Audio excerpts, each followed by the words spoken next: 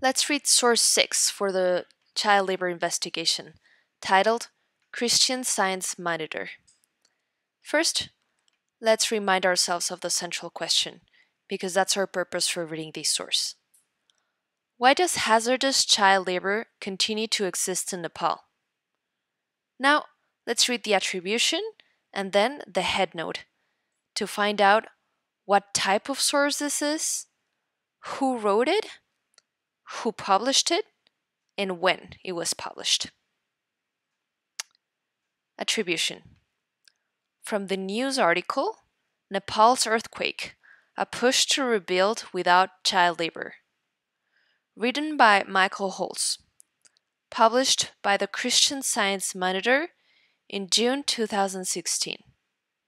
And here's the website to find the article. Headnote. This article is from the Christian Science Monitor, an international news organization. It writes about international and US events. The reporter, Michael Holtz, traveled to Nepal to investigate how the 2015 earthquake is impacting the brick kiln industry and child labor in Nepal. More children often have to work after disasters like earthquakes and tsunamis. Let's pause here and take a moment to answer these questions about the headnote and attribution in your packet. So pause and come back when you're ready.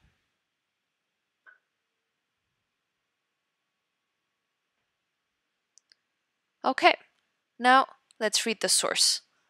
Let's read this article by the Christian Science Monitor.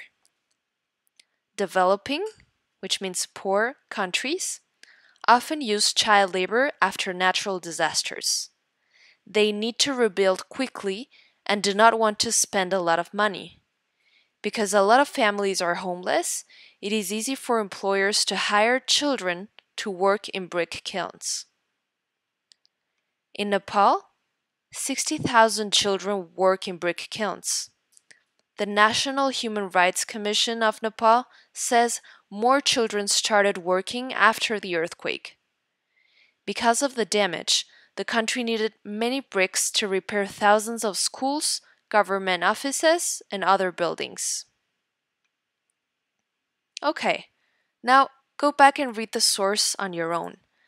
And pause after each sentence to think what sentences begin with transition words or introductory phrases, and what key ideas come after transition words or introductory phrases.